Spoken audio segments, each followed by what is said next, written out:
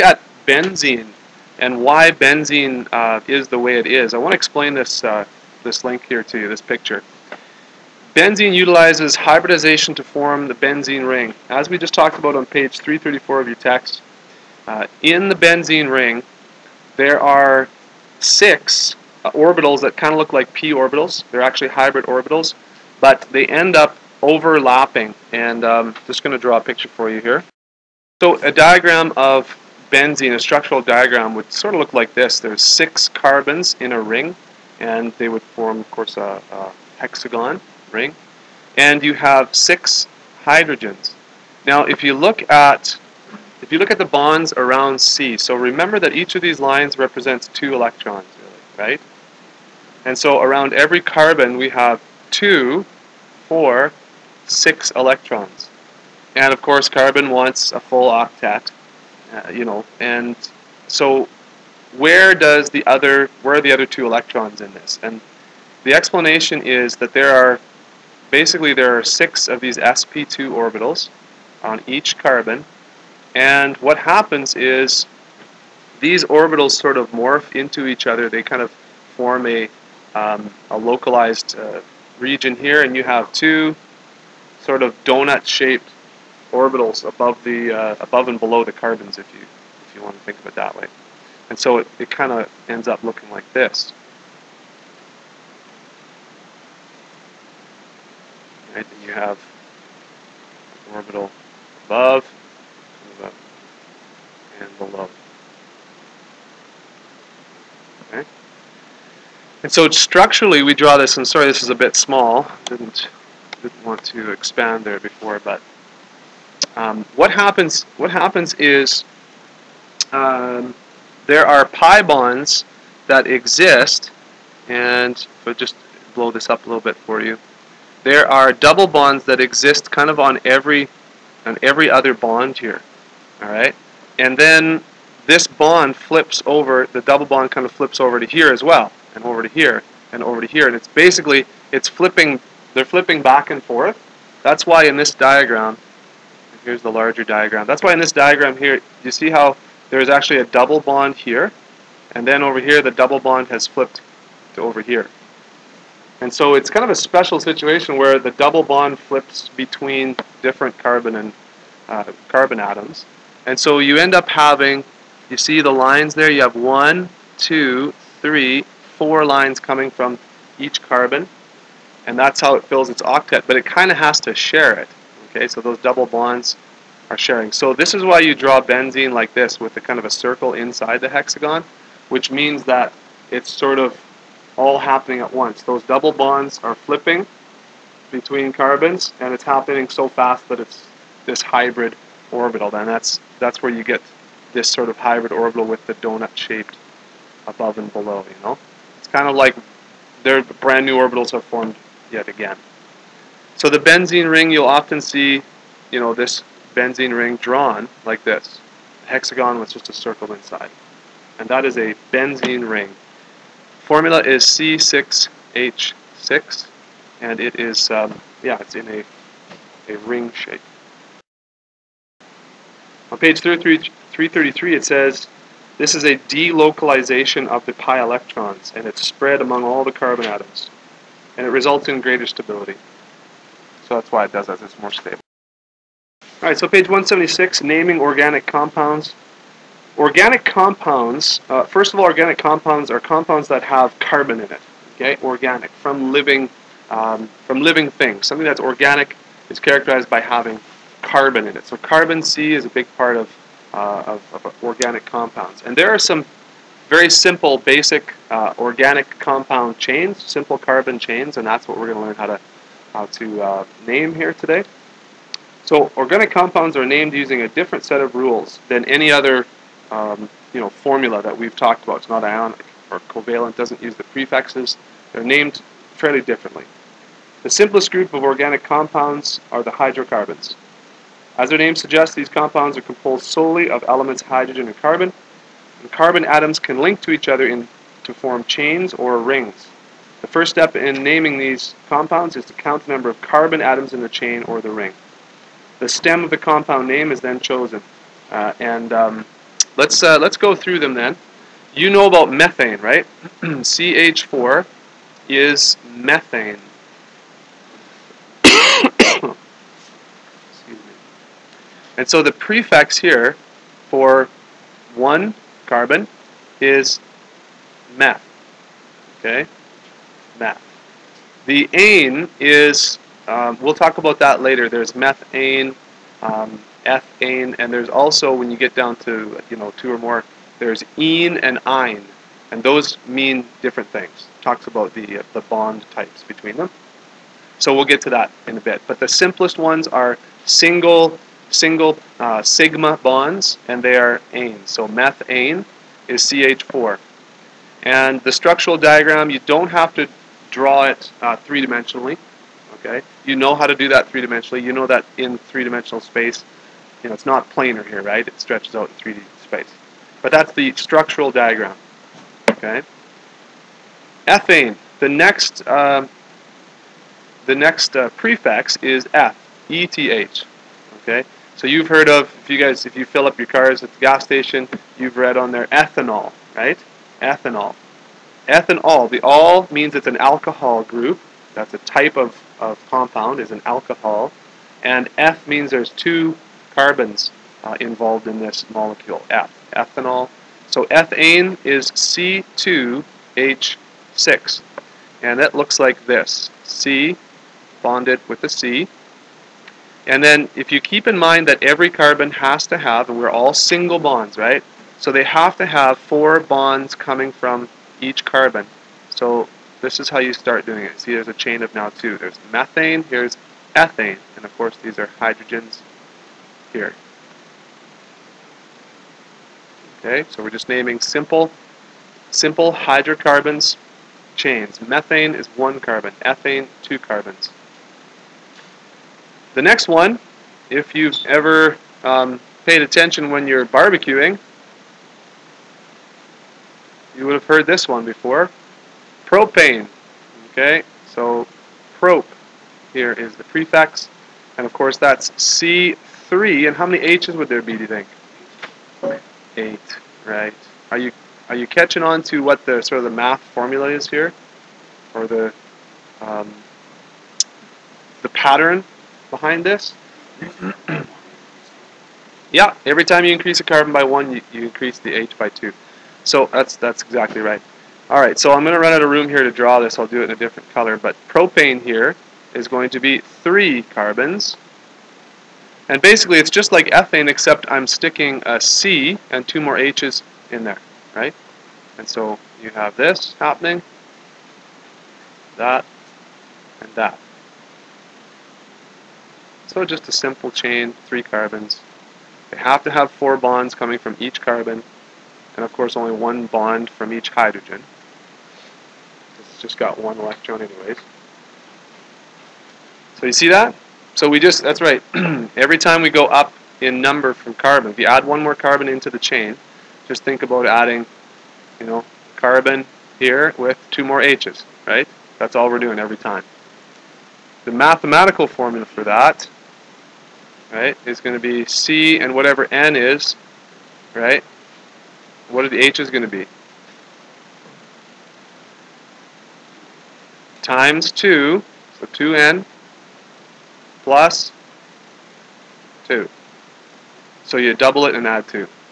So if there's 2 carbons, you double that's 4, and you add 2, you get 6. If there's 3, you double it to 6, you add 2, there's 8. So the next one is going to be C 4H what? Times 2 plus 2, 10. And what's that? Methane, ethane, propane, and butane.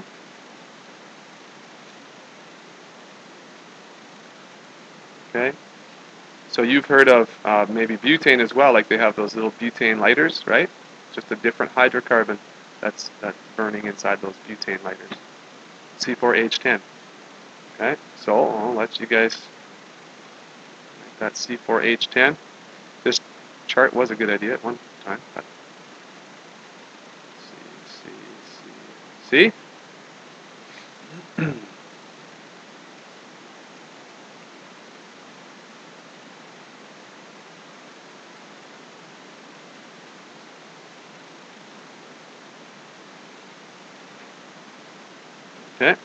So count them up, 1, 2, 3, 4 carbons, and 1, 2, 3, 4, 5, 6, 7, 8, 9, 10 hydrogens. Okay. All right, so what I'm going to get you guys to do is, from that chart on page 176, I want you to name, give the formula of, and draw a structural diagram for the rest of them all the way up to decane, okay, up to 10. All right, so just go ahead and take a few minutes. Same pattern, just go ahead and keep going on there. So go from 5 to 10. Yep, 7.12 there. It gives you the stem, right? So 5 is going to be pentane, 6 is hexane, then heptane, octane, nonane, and decane.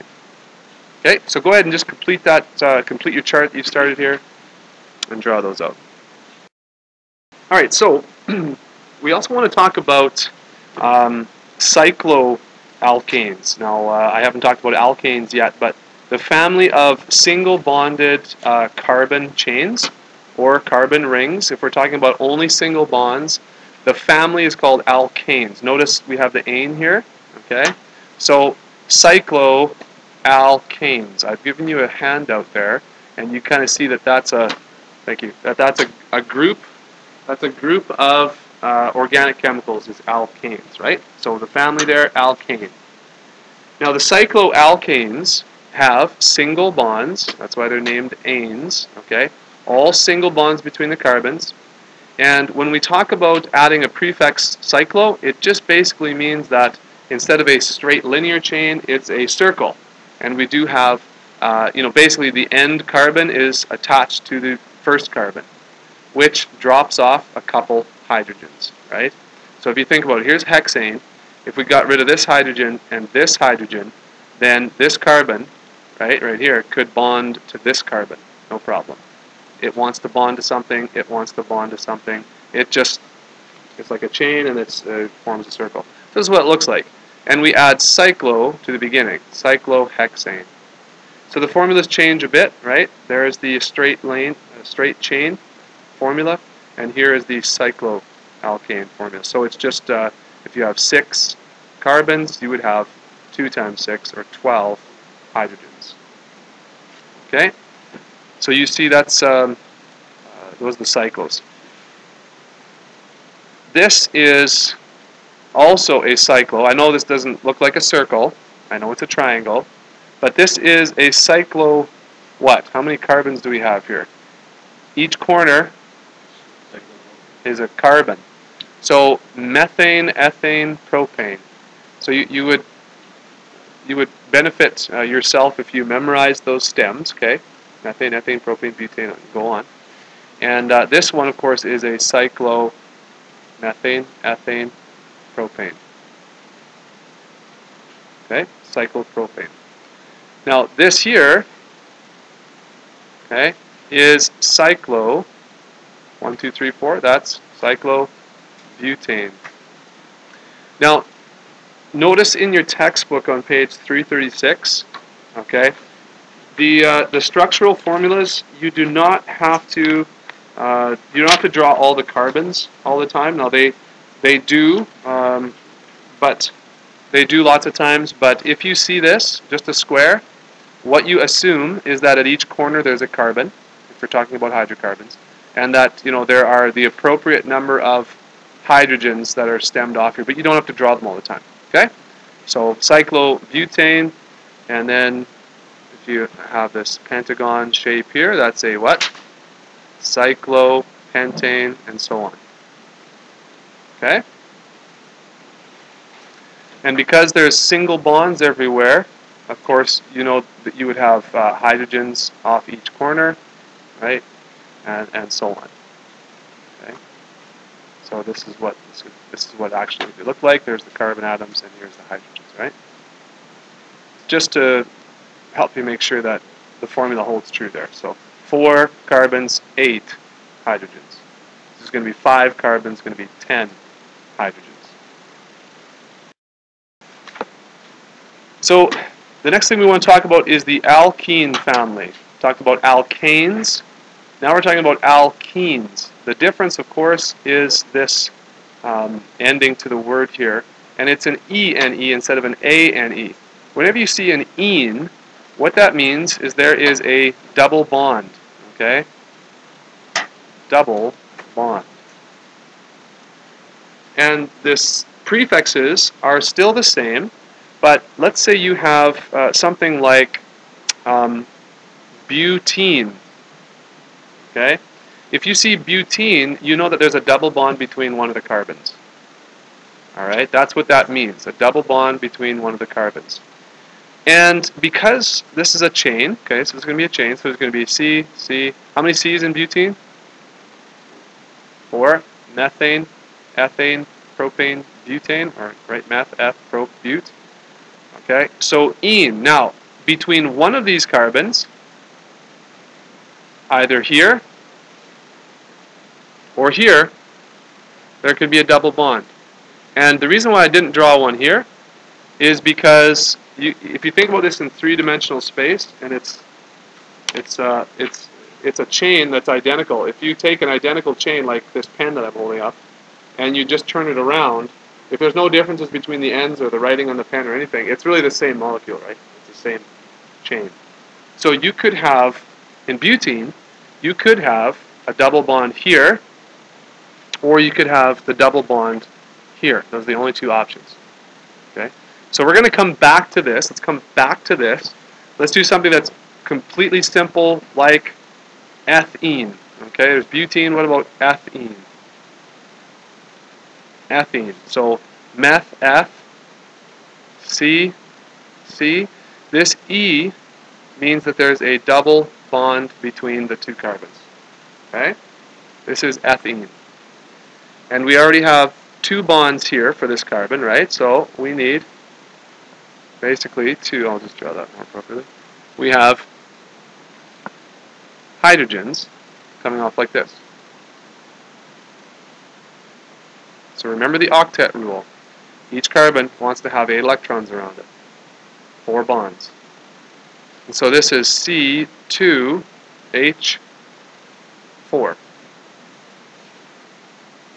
Okay. Now I said we'd come back to this butene. If there are more than 2, well, let's see. If there's 2 carbons, there's only 1 spot for the double bond. If there's 3 carbons, there could be 2 double bonds or 1 double bond. So how do you know where this double bond is? There's a different way of naming that as well. And that is, if you look on your sheet, it talks about 1 butene. Okay? And this one right here, okay, let's just, let me just take this off here. We'll do the same as the sheet example. So if the double bond was in the first position, remember, this is the first position, this is the second position, and this is the first position, again, after the first carbon. Because remember, if you turn it around, okay, there's really no difference. So you have first position, second position. That's all you have. Because this double bond is in the first position, that's why you would name this one 1-butene. So the number in front tells you which position the double bond would be in. So if we had this happening, this is the second position, so this would be named 2-butene.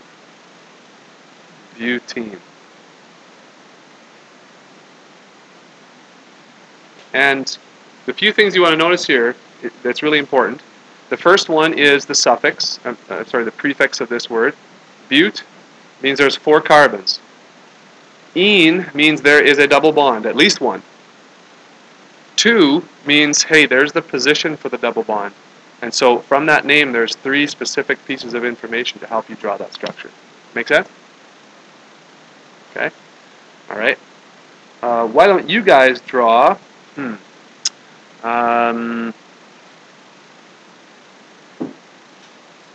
Why don't you guys draw 3 hexene? Go ahead and draw 3 hexene. Take a moment and do that. So there's your formula for or your structural diagram for 3 hexene. This is the 1, 2, 3rd position. That's where the double bond is. 3rd position, 6 carbons, double bond.